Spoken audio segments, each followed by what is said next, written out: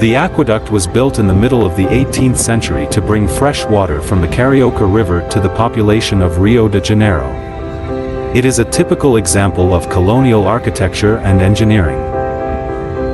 In the early history of Rio de Janeiro, the nucleus of the city was surrounded by swamps with water of bad quality, and fresh water had to be carried manually from streams located relatively far from the city. Since at least 1602 there had been plans to build a system of canals to bring water from the source of the Carioca River, located on Santa Teresa Hill, to Rio de Janeiro. Colonial authorities attempted to build canals, but the construction was always hampered by technical and financial difficulties. By the end of the 17th century there were only a few hundred meters of canalization completed.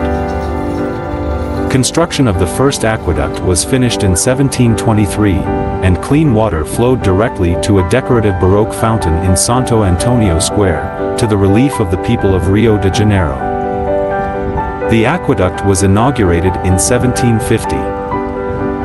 The most impressive feature of the aqueduct is the course that connects the hills of Santa Teresa and Santo Antônio, in today's Lapa neighborhood. This segment of the aqueduct spans 270 meters and consists of 2 stories of monumental arches, 42 in total, with a maximum height of 17.6 meters.